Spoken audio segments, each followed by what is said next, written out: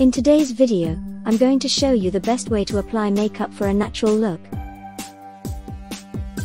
Transform your life with these easy to follow tips. 1.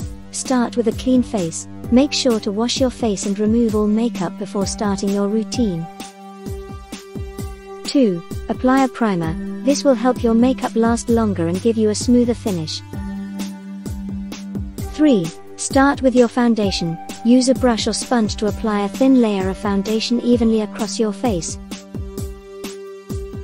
4. Time for concealer. Apply a small amount of concealer under your eyes and on any problem areas and blend well. 5. Now it's time to powder. Use a translucent powder to set your makeup and help control shine. 6. Add a little color with blush. Smile and apply blush to the apples of your cheeks.